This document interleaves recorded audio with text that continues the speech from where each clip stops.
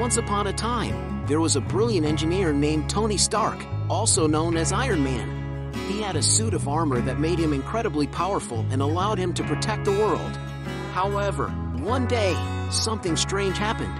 Tony Stark suddenly transformed into a small robotic cat from the future, known as Doraemon. At first, Tony was confused and didn't understand how or why he had turned into a cat. However, he quickly realized that he had all of Doraemon's incredible gadgets at his disposal. With his new powers, he set out to save the world once again, this time as Doraemon. As Doraemon, Tony could fly, had a pocket with endless gadgets, and could even travel through time. He used his gadgets to help people in need, and his new form allowed him to do so without drawing too much attention.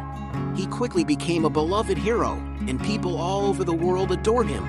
Despite missing his old life as Iron Man, Tony began to enjoy his new form and the incredible powers it provided him. He realized that he didn't need a suit of armor to be a hero, and that sometimes the most unexpected transformations could lead to new opportunities and adventures.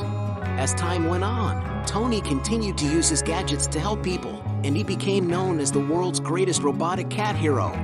Though he never forgot his old life as Iron Man, he embraced his new form and all the possibilities that came with it.